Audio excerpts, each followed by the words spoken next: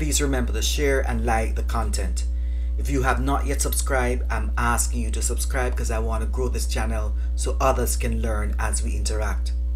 I want to use this blog to highlight my thoughts on the replacement theory.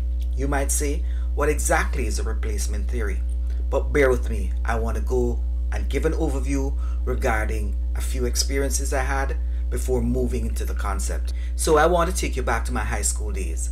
I learned about the desolation of the indigenous people of the Caribbean when the Europeans came. These lessons were taught in a context that the Europeans came to Christianize the West. However, in 2002, I came across a documentary that highlighted a descendant of the Aborigine outlining his predicament. It was really a sad story. However, according to the man, when they came, they created fences and prohibited us from using sections of our own land. The reality is, when the British invaded the land in 1788, there was a massacre of the natives. And if we were to examine or indulge ourselves in examining the history of the desolation of the native Indians in America, it would take another blog and maybe extended blogs.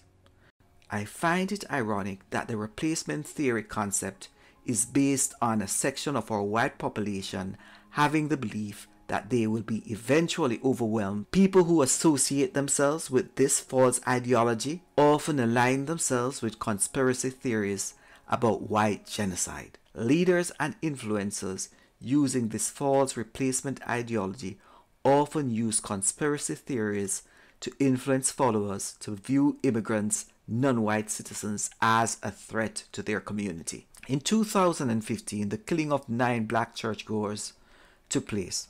Dylan Roof entered the church and killed these law-abiding citizens. I was moved by this situation and stopped to mark my response.